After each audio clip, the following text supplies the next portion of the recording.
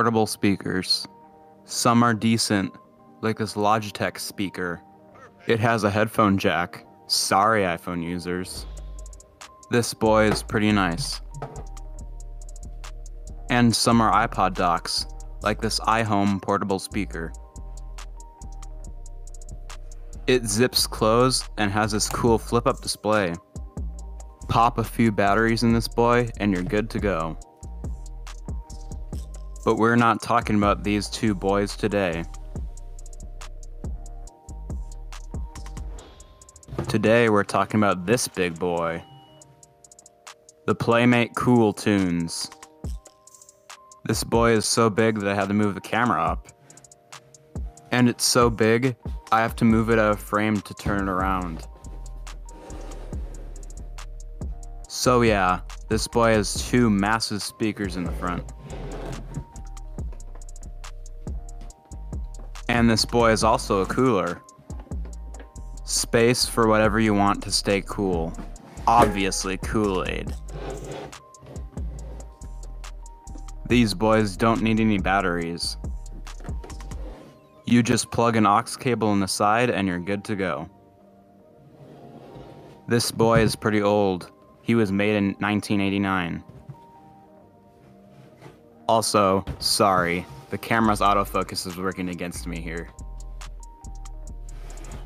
They actually brought these back this year, which is pretty cool. We're gonna test the speakers, so we're gonna need this boy. Yes, the destroyed iPhone 4. Don't mind the additional fake camera. We also need a neon colored aux cable to fit the vibe. So yeah, we'll be comparing this boy to the Sony Dream Machine behind me. I'll see you after I listen to the two boys.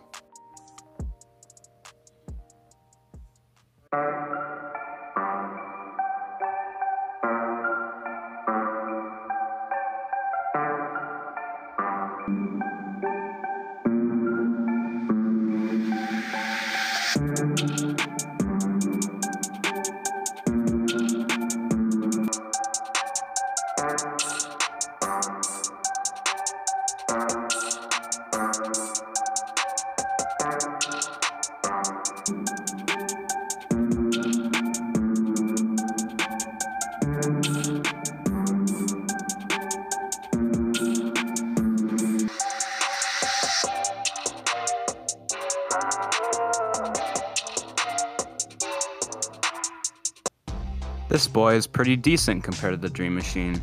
Not a whole lot of bass, but still decent. The Sony almost sounds worse than this boy. I thought the big size of the speakers would make it sound a bit better. Speakers are a bit pushed in. I wonder if that makes it sound bad. Whatever.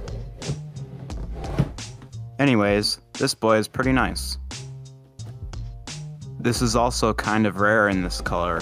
I could barely find any in this color online. It's in semi-decent condition, I guess. Anyways, that's it for today's video. Remember that aux cables have been around for a while. And if you want to see more videos like this one, leave a comment down below. Make sure to like and subscribe. And I'll see you in the next, less obnoxious video.